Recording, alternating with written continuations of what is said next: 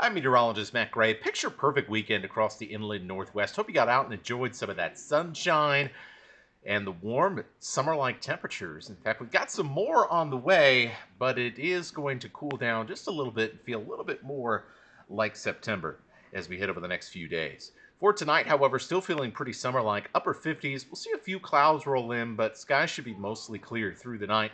And as we head into Monday, we're talking about low 80s across the region instead of middle and upper 80s like we saw around the area today. Winds will turn to out of the south-southwest at around 5 to 10 miles an hour, and we'll see our skies turn cloudier and cloudier and cloudier as the day progresses. The reason why, we've got a weather system moving in, and you can see that big band of clouds that's pushing in to the Pacific coast. That is going to bring some rain to the west side, but we are going to stay dry. And frankly, there's not a lot of rain that Western Washington is expected to get out of this. Look for a couple showers in the North Cascades and right along the Canada border as we head through Monday in Okanagan County. Other than that, mainly it's just this extra cloud cover that we're going to see.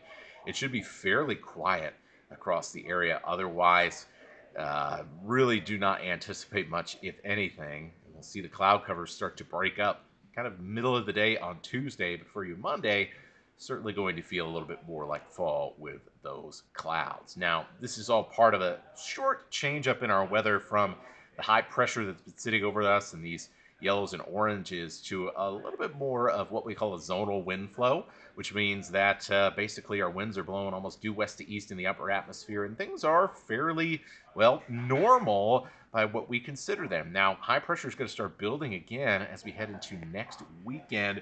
We start to see that approaching the weekend at the end of this upcoming week, and then you can kind of see this double pattern here where out west we've got the yellows and the oranges, high pressure.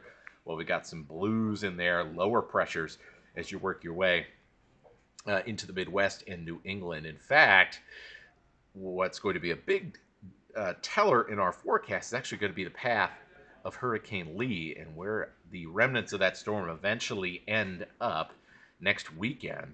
That could go a long way in determining just how strong some of this high pressure becomes in our part of the world. After all, one piece of weather affects everything else. So certainly something that we're going to be watching very closely. Here's your planet forecast. Boy, some nice weather coming up. You can't ask for much better conditions than this. We're expecting more days in the mid 80s for the start of next weekend.